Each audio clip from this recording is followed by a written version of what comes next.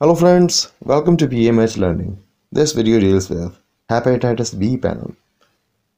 Hepatitis B is a viral infection that causes inflammation of the liver. Hepatitis B test results can identify present hepatitis B infection, past exposure to HBV, or immunity to the virus. HBV is spread through contact with body fluids. Most frequently, it is spread from blood-to-blood contact, but it may be transmitted through other body fluids. A hepatitis B infection can be acute or chronic. Why the test is ordered? A doctor may order hepatitis B testing for screening for HBV, diagnosing and evaluating HBV infection, assessing past HBV infection and future immunity, monitoring HBV infections. What does the test measure?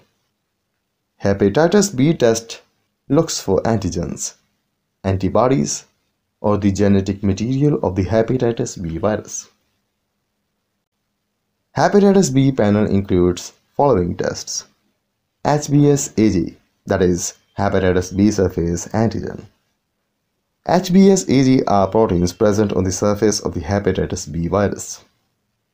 These proteins can be detected in high levels during both an acute or chronic hepatitis B infection. Anti-HBs, that is hepatitis B surface antibody. In response to hepatitis B surface antigens, the body naturally produces hepatitis B surface antibodies within a few weeks or months. Detecting anti-HBs suggests that a patient has recovered from hepatitis B and is now immune to the disease. Anti-HBc, that is total hepatitis B core antibody.